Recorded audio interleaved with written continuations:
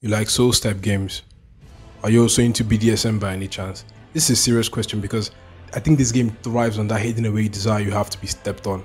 Like, oh mommy, please squash my balls with your hand.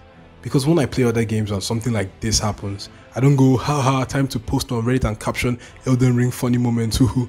I do the reasonable thing and go, what the fuck just happened? Because he has no right to one-shot you. Look at his fucking health compared to yours. I don't even know what to say anymore. Who thinks this is normal?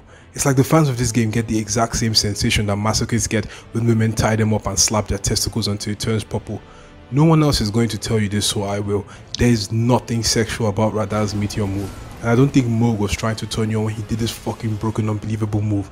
And I won't compare Melina's flowing water move to getting my dick sucked now, would I? People need to know the difference between a hard game and an unreasonable game. No matter what you tell me, I can never agree that the boss being able to completely eradicate your fucking health bar is reasonable. No, because I think that's very fucking unreasonable. And that's what all their games are. Fucking From Software.